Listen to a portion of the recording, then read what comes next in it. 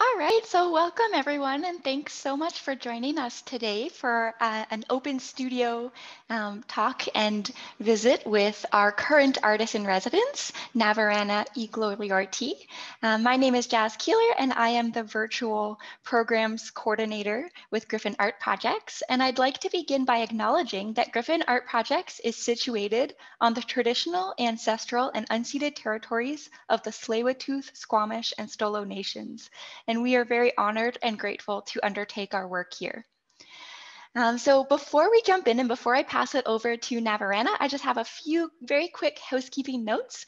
So I first of all just wanted to mention that we are in webinar format today, which means that we cannot see or hear our audience members today, but we would like to invite you to get in touch with us and each other using the chat option at the bottom of your screen. And also at the end of today's presentation, we'll be having a Q&A session with Navarana. So do feel free at any time throughout the presentation, if a question pops into your head, go ahead and type it in the Q&A dialog box, which you'll notice at the bottom of your screen and to the left of the chat. There's actually a separate dialog box for Q&A, so feel free to type your questions in there. At the end, there'll also be the opportunity to unmute yourself. So if that's your preference, you can just indicate in the Q&A dialog box that you'd like to be unmuted, and we'll go ahead and do that during the Q&A session. So it's a great pleasure to introduce our current artist in residence, Navarana Igloliorte, who has been with us since January 16th in the studio at Griffin and is here for a few more days until March 16th. So thank you so much, Navarana, for joining us today and for giving us a peek into your studio and your practice and what you've been up to while at Griffin. So currently based in Vancouver, British Columbia, Navarana Igloliorte is a multidisciplinary artist and filmmaker working in short gauge film, video, painting, printmaking, and dance. Navarana often works in collaboration with community members or other artists, weaving together teachings, stories, movement, and sometimes humor through reflection of our connectedness with nature and each other. She completed a Bachelor of Fine Arts degree at the Nova Scotia College of Art and Design University in 2003 and a Bachelor of Education degree at Memorial University of Newfoundland and Labrador in 2005. And since 2004, Navarana has frequently traveled back to Labrador, where she grew up, to work for the Nunatsiavut government and the Shashashi Innu First Nation. And Navarana's artwork and films have been exhibited and screened in galleries and film festivals across Canada.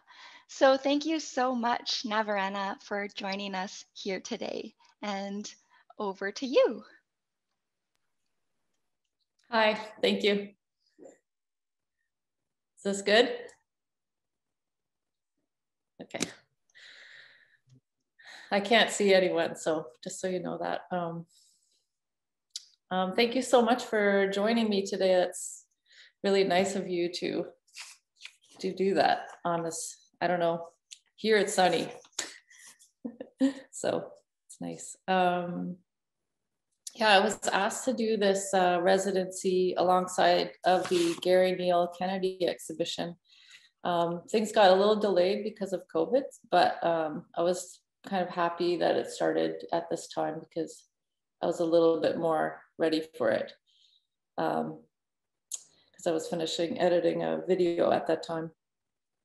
So I went to NASCAD, where Gary Neal Kennedy had been the president in the past, and I was there from 1997 to 2003.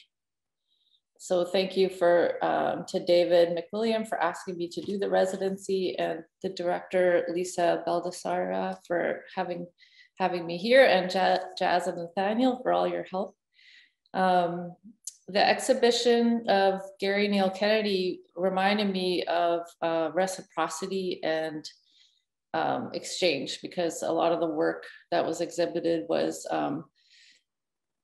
postcards and different, like when artists came to NASCAD in the 70s to do their prints and to do other work, they would exchange different things. And so also during COVID, I kind of couldn't really fathom like sitting in a studio and making artwork right when it hit, I was thinking more, the only thing I want to do is like make things for people and send them to them. So I thought, why not do that in this residency? And, you know, as things change, I'll talk about the evolution of that. So yeah, the end thing is to send some gifts to people. Anyways, I was a little nervous to do my residency way on this side of North Van because of the drive. I avoid driving. I'm a drive avoider. So I was really happy to hear that there's a good pathway, a bike path, like a good way to bike from where I live in East Van near Trout Lake to here, and decided to have that as part of my residency. So it starts around Trout Lake, and then I go through either past Emily Carr or Chinatown. And if I go Chinatown, it goes through downtown, and then I go along the seawall a tiny bit, and then go through Stanley Park and over the Lionsgate Bridge. And then there's another pathway called the Spirit. I wrote it down, Spirit something. And then it's here. But it's a long ride. Like, I don't have a great bike, but I really like it because I'm a mom, and Spirit Trail, yeah, thank you. I'm a mom, and it helps to break up my role as somebody who carries a lot of responsibility to having more of a creative brain. And also I like to think about the land I'm on.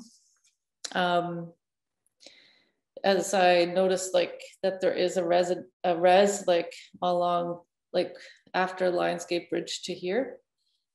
And I wanted to learn a little bit about that. And I also, around Vancouver, there's all these little book libraries outside. And I found a book about the history of Stanley Park.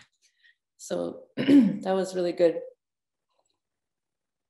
because it's hard. I think a lot of people don't really connect to the ancestry of a place because you can't see it anywhere. So you have to kind of dig around a bit. And so I'm just going to read a little bit. So like I was saying, as a human being, I find it important to understand and acknowledge the original place names and history of the land I'm on. So I thought I would share a little bit about what I learned. So as I go through Stanley Park, it was a real important place for a lot of the different groups. There was the Squamish, Musqueam, and Tsleil-Waututh. They all lived there together. And it used to be pronounced, well, in English, pronounced Hoiwe, but I'm sure that's not the proper way to pronounce it. But I'm just gonna show you I'm gonna do a screen share now of the slides I have.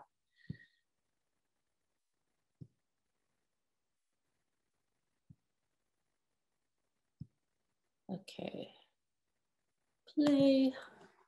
Okay, so this is just a picture of downtown.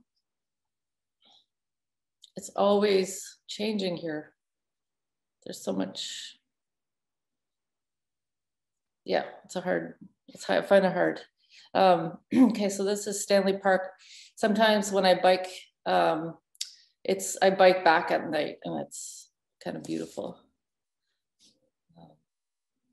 So yes, this is Stanley Park. This is one of the old ways of saying the name, the top one. And then the second one is how English would write it or say it. And then I cross over the Lionsgate Bridge. Oh yeah, I was gonna talk a little bit about Stanley Park, just a tiny bit, just because it's so interesting. By late 1800s, it was the largest settlement of those three groups. And in the village, a big house or longhouse measured up to 60 meters to 20 meters wide. So 11 families would live in that house, around 100 people. And a large potlatch was held in that house in 1875.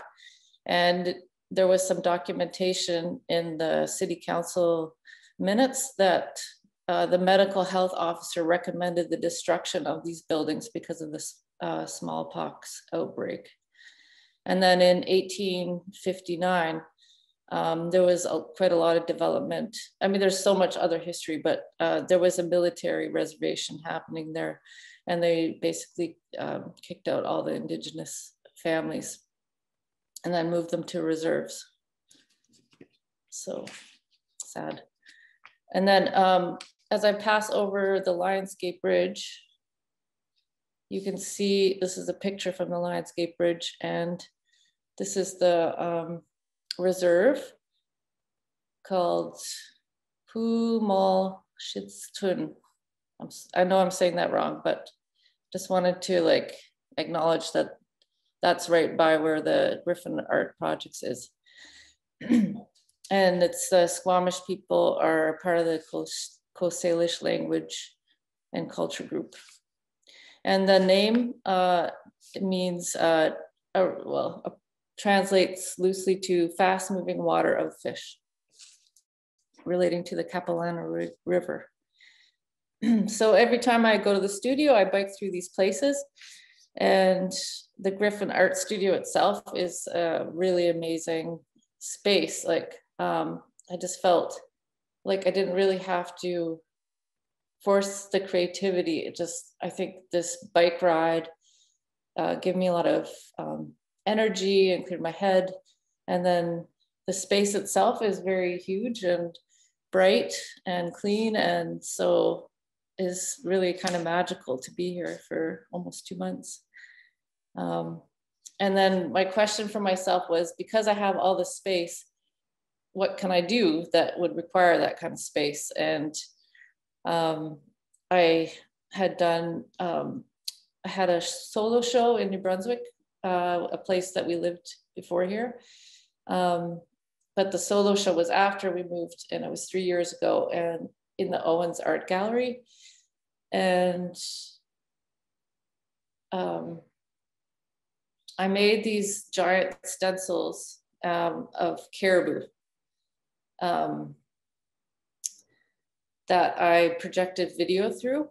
And I do work mostly in video. And during this residency, and actually the past couple of years, I've been craving more to work with my hands and to have more of embodied art practice.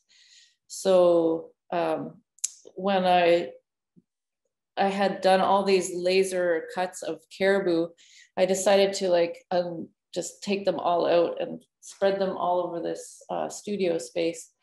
And then I was gonna do a video of, do some video projections and some painting. And then I was like, well, why don't I use these laser cuts on Mylar as like stencils. So, and I have a bunch of watercolor ink. So I decided to use them like this. So this is the Owens Art Gallery, and I'm just getting ready to use this caribou Mylar thing, and we're gonna put it up. It's actually huge, like you can't really tell. Well, maybe like compared to the laptop on the floor there, it's very big. And so we hung that up, and then we projected my video through it, along with some other videos. And the ones that I have here at the Griffin are like the smaller versions of it. And then this is how it looked projected at the Owens Art Gallery. It's kind of hard to tell from the photo. I kind of wanted it to look like the dream state. So this is the actual stencil. It's Mylar. Oh, it's kind of wet, and you can see the drops of water, because sometimes I clean off the stencils when I'm in between uses, or I keep the actual ink. So this is just the reason why it looks three-dimensional is because I've been laying it on something that that's like cute. Maybe I can just show you on this tube, which is like that giant stencil of the caribou. I didn't actually unroll it here, but I've been laying all of my milers. That stuff is tough. It doesn't break, so it's fun. So it kind of looks sculptural.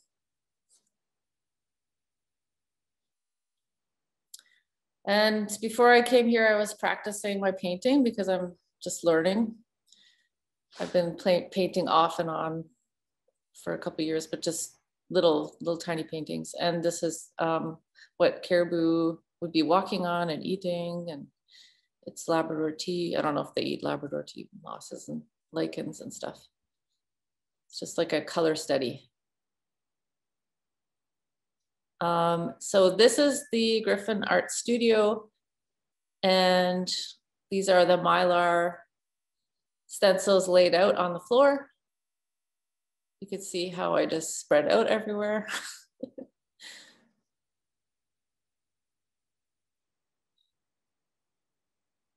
So I have the negative and the positive. I'm one of those people that keeps everything, because I'm like, you never know when you're gonna need it for something. So this was one of my first watercolor stencils, and I had some old paper from my printmaking days, and they really seeped in perfectly. They didn't really bleed out to the sides, so I was really happy with how they looked. And this is a giant caribou herd. I just love the way they travel together. I think we have a lot to learn from observing the nature around us that we're part of. And I was listening to an audiobook based on braiding sweetgrass, and it just talks about all the ways we can look at nature and learn from it and be. And she talks about reciprocity and all the good things that we all should be learning, no matter what our backgrounds are.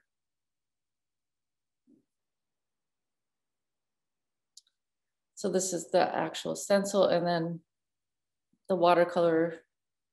So you can see the blue, and that's the ink that's left. So yeah, I either use a paintbrush or I use a sponge to dab through for different effects. It's just a solo caribou. I guess you're wondering maybe why I'm talking about caribou. So I grew up, my parents, so my dad comes from an immigrant family, and my mom's from settler family, and they decided to live in the Arctic.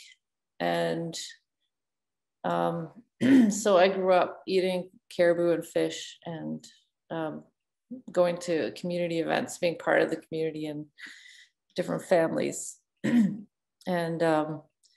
then when we moved to Labrador, it was the same thing, but then we lived in Sheshatshiu. It was before it was a reserve. It became a reserve later on after we left in the 90s, so that they could get funding for support, like to have running water and different things, like basic things that people should have. So after I graduated from NASCAD, I would always go back home because my parents still lived in Labrador. They didn't live in the reserve. They live about 45 minutes away, but I would always visit my friends, and bought a video camera and started recording stuff, and would give the DVDs to my friends and their families. This is also just drawing. sketch different colors.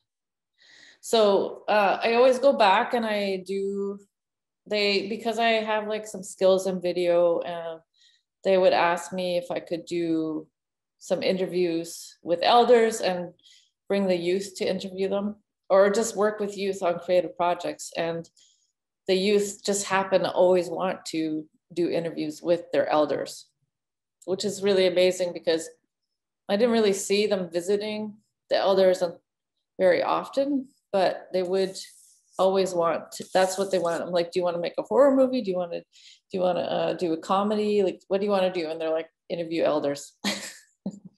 Always. So and as I go back every year, well, I haven't this year, but usually every year I go back at least once or twice or 3 times. The language is changing dramatically. So the kids, most of them don't actually speak their language anymore, or they just might not have understanding of what the elders are saying, because the elders are speaking the language of Nuchi meat, which is like being out on the land, like the words that you would use there, and then they're using like slang community words. So it's like a totally different language almost. So I did notice that. So I felt like all these recordings of these elders are pretty amazing, and I need to put them on YouTube because at least people have access to them and they can have that and hopefully translate them. Some of them are translated, but it's a lot of work to get that happening. Okay, this is at the school. This is Kenny. He's like the vice principal. He always helps me to organize these youth and elder workshops. So what we do is we set up a tent in outside of the community and ask an elder to come. We usually get them on Skidoo, and then they tell us stories and the kids listen, and then we pick one of their stories, and then we recreate it as a legend, and that takes like a week or 2. So we did that twice. So anyways, these are more caribou. And so every time I would go back, people would give me, I would stay at their homes and we would have caribou or fish and everything else. And it's something more than just eating together. It's like, you feel like the nourishment and you feel the love and you feel like the respect for what you're eating.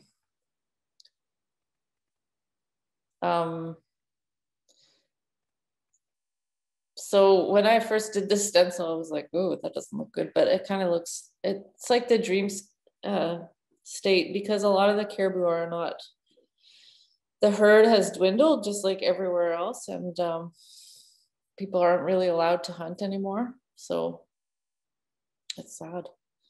And so I'm using the negative and the positive. And then this black ink here is like just what I would use to do the outline. It's so weird, like not seeing anyone's face. Like, are you still there? So this is 2 caribou in water, just their heads above the water, or their antlers. Just so basically I use this time at the Griffin to really just explore different ways of using these stencils. And I was never hard on myself. It was really nice. Like I just, it wasn't about like the final product. It's just about the process. And it was a really nice time for me because it's not like I have to show these works, or there's no final outcome for this stuff. So it was like, okay, this is a play. This is time for play. And man, was it ever nice to have this time.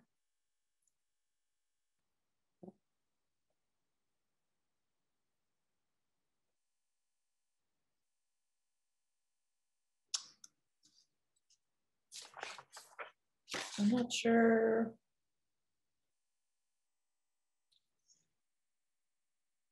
So yeah, these are just more of my trying to paint what I see.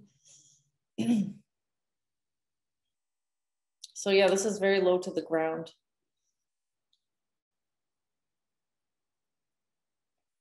Okay, I just wanted to show you the process a little bit. So this would be like the first layer. I was like, I decided to build layers upon layers as my experimenting. So this is like a first layer, and then this is actually multiple layers. Sorry, I didn't take pictures of every single step, but see those like bottom ones, they look like they could be lichens and mosses, but they're actually just herds of caribou together. Okay, I'll show you the stencil.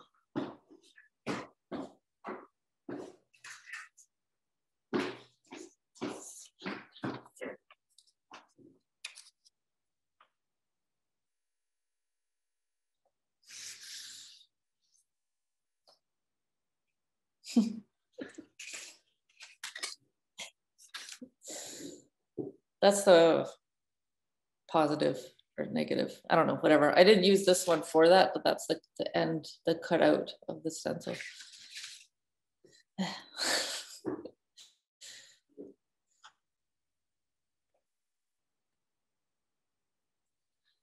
So yeah, one of the elders that I really loved interviewing, even though I didn't understand what he was saying, but his name is Pian Panashwe, and he was so neat. Like, he talked about how he would have a dream about where the caribou were, and then he would wake up in the morning and say, let's go to that place. Like, and they know the place name to every single, like, he knew everything about where everything in Labrador was. Like, he just knew all, like, there's so many specific names for little bits of area.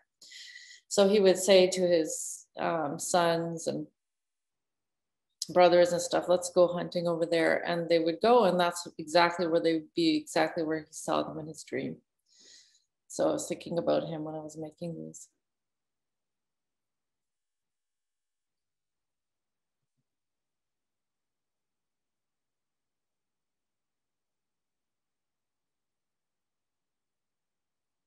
Feel like I should be talking to maybe I wonder if I could show these and you could ask questions at the same time. Yeah, we could do that, Navarana. We could perhaps just open it up for if anyone has questions, to even type it in the Q&A that they'd like to be unmuted, and we can kind of interweave them as they come up. I think that's a great idea.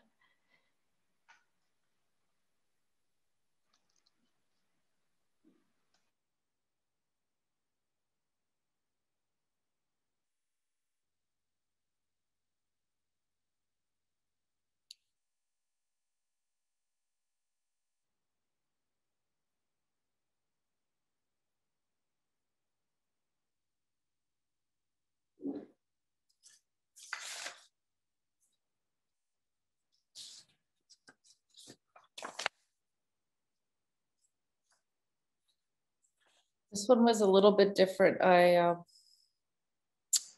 did a painting first. Where is it? And then we put it through a laser printer, and then it cut out. Oh, hi, Landon. Hello, can you hear me? Hi, Carol. Hi. Hey. These are beautiful. Thank you.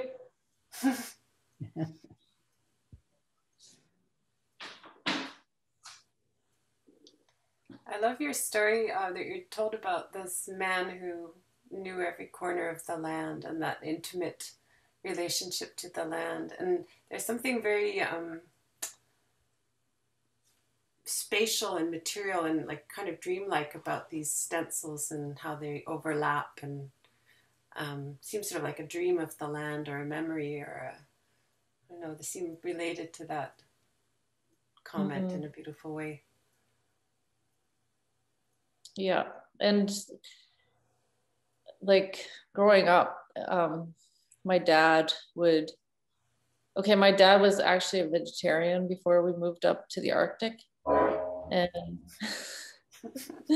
so he right away decided, if I'm going to feed my family, I need to learn how to hunt. So he humbly asked the hunters if he could join them. And like, you always give something like gas and different things for the hunt.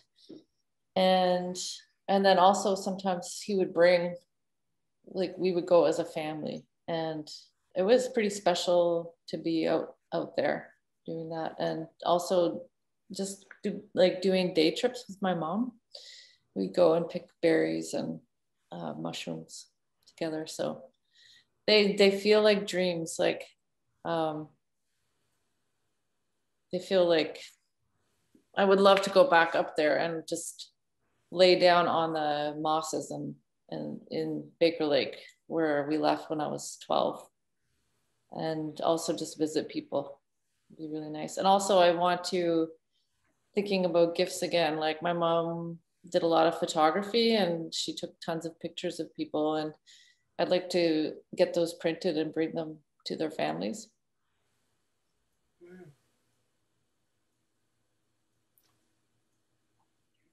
Is that it? Yeah.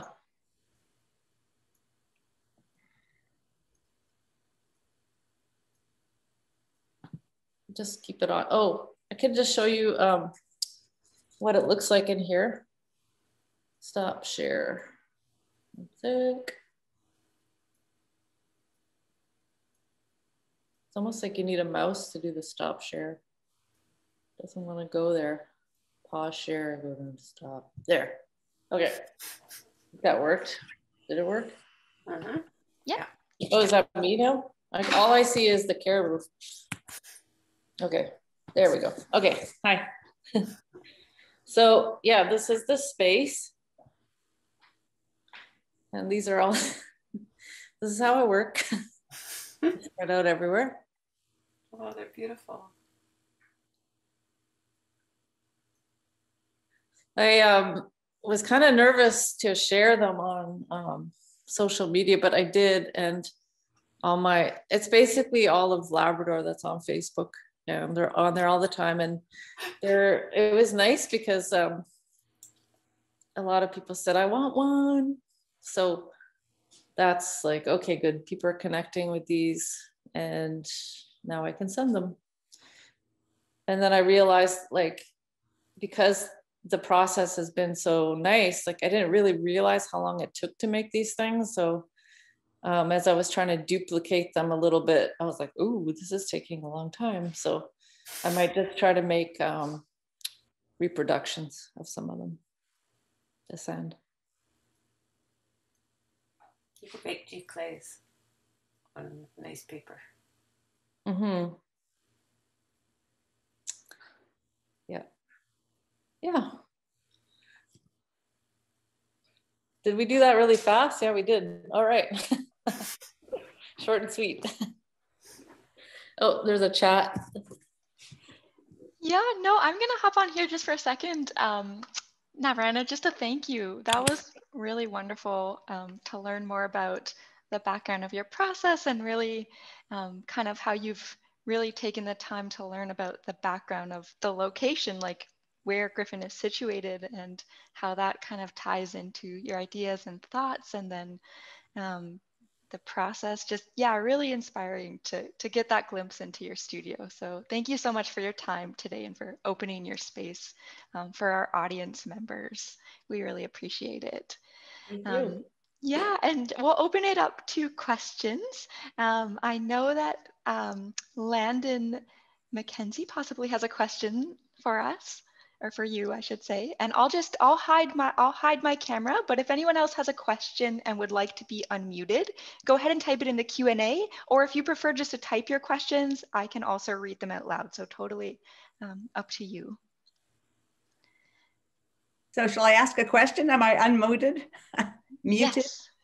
Navi, it's so great to see this. I really enjoyed the whole thing. And I guess I was really thinking about your own kind of journey, like as you as migratory person or being, and the caribou being a sort of stand-in for a human community, interdependent with a human community, but also within the history of art, often the animal having this kind of other role or theatrical role. And then I loved your description of sort of migrating daily from your role as a parent and a partner and those kinds of responsibilities, and physically using the studio as like really stretching out this space. I thought that was really beautiful. And then also thinking about how normally annually you're migrating from like the most opposite points in the country, from Vancouver to back to Labrador and all the places in between. And then I know that your migration to live here for several years will soon come to an end, and you'll migrate to Quebec, and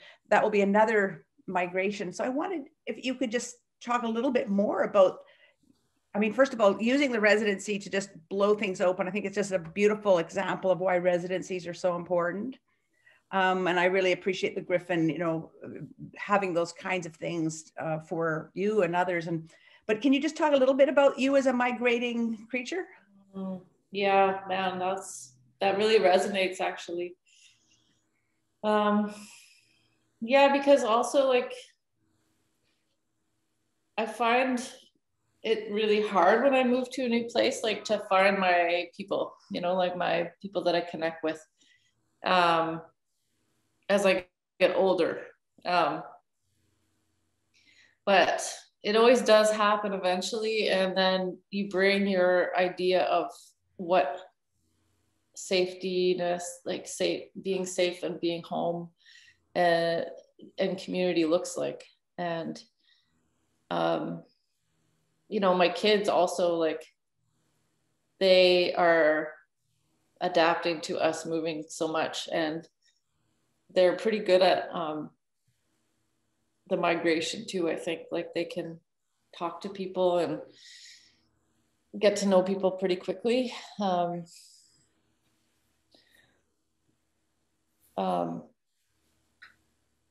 You know, it's really neat that you came on the Zoom call, because I've been thinking about your piece that you did about the Labrador caribou, and when they opened up that hydro development that destroyed like thousands and thousands of them, because they opened it up right when they were crossing, and it flooded the land, and it flooded like everything. Like there was grave sites and everything, but the Newfoundland government didn't consider Innu people.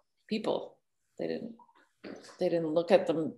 They said there's no one living here, you know, there's no one living here. Well, what about the Innu people? What about the caribou? And those groups are so interlinked, they're almost one and the same. Like when an Innu person talks about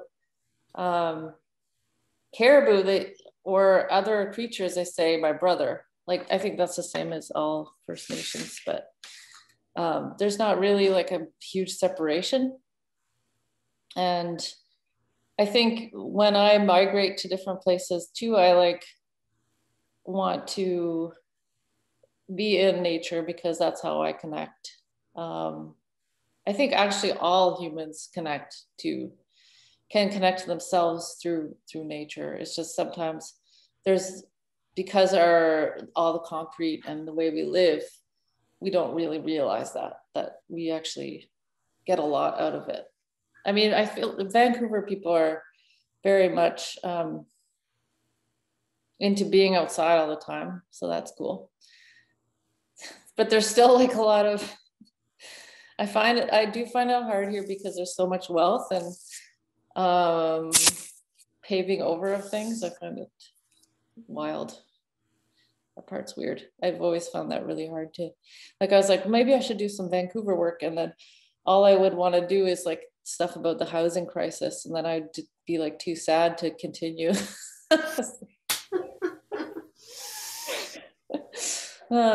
When you move to Montreal, you'll probably do the Vancouver work. It'll be in the memory. You'll be doing work about Trout Lake or small children or riding bicycles, or I don't know, like as long as you give yourself permission. Totally. Be doing work about rain. Yeah. Yeah. I knew I would never get to Vancouver, and I knew I was doomed to stay here when I started to notice how beautiful the rain was and how much I loved the rain. And I was like, oh my God. But I still think about like the trees and the land where I grew up, like it haunts me. Like I think the landscape that is your childhood landscape is such a deep bond. And it sort of sets the rules for what the land is. And, you know, like, and you're so intimate with the land when you're a small child, like the way, you know, children explore every piece of that. I mean, those photographs of the plants on the ground are so gorgeous. Or a child could just get lost forever in getting to know that land. Yeah, I remember when we moved to Labrador, you know, the Arctic is different from where I was in Labrador, central Labrador. And then later on, as a 19-year-old, went to the Yukon and went hiking there and got to see the cotton, the Arctic cotton, and also like some of these lichens and mosses. And I like, seriously, I just started bawling my head off because it was like,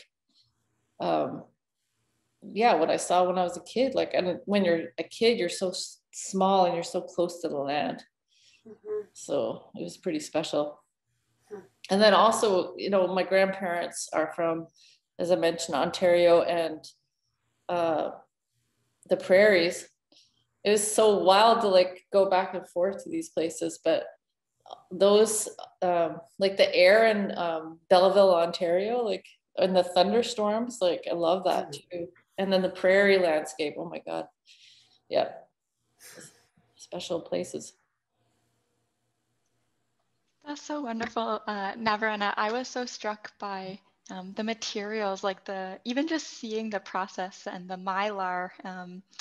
I wonder if you could talk a little bit about maybe some next steps. I know you've projected video footage onto pieces in the past, and I wondered if that's a direction you're moving in with these projects, or if you have kind of a next,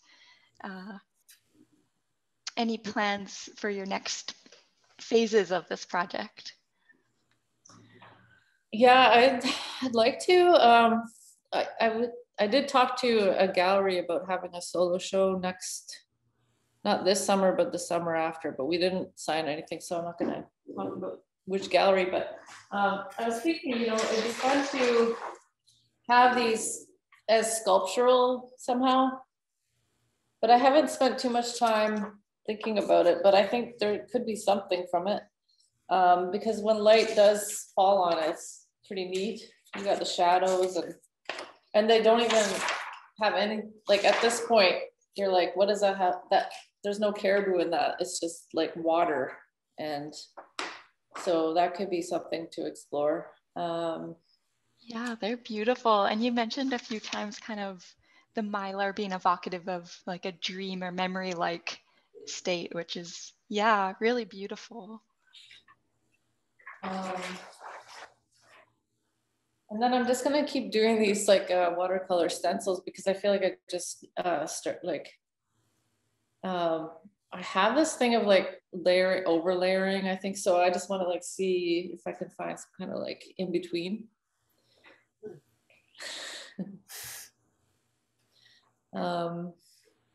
Yeah, it's hard. I find like I kind of stay in the present. I'm not really sure future wise what I would really like to go back to Labrador, and because I will be in Quebec, it'll be a lot easier. And I'm not sure if I do more video work, I would like to work with more people, so it's not just me editing for months. So those are some of my goals. Oh, I'm gonna mute myself. Amazing. Yeah, thanks so much, Navarana. And you mentioned at the start of your talk as well, which I'm so glad you did, was that your residency was initially planned in conjunction with Now Bulletin, which was a an exhibition featuring the personal collection of Gary Neal Kennedy that Griffin hosted from September to December 2020. And I just, yeah, so lovely how so many of these themes like exchange and reciprocity and the sending of the artworks kind of tie in so beautifully with that. So yeah, we were just so thrilled that you're able to, even if it was late, you're still able to participate in this residency because it just added so much to our programming. So thank you so much. Thank you, Jess. Yeah.